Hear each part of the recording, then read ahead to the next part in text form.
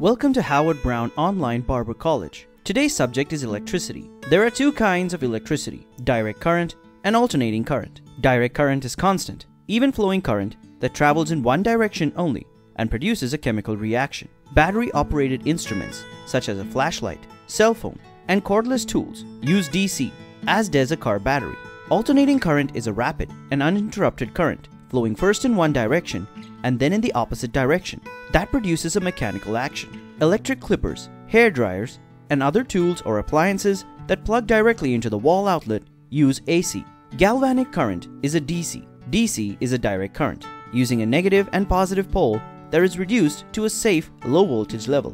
Galvanic current produces chemical changes when passed through body tissues and fluids and is used to create chemical and ionic reactions in the skin. If you like this video, please make sure that you like and share it. You can find us on TikTok and Facebook at Howard Brown Online Barber College. Also, you can visit our website at howardbrownonline.com. Remember that barbering starts in the book.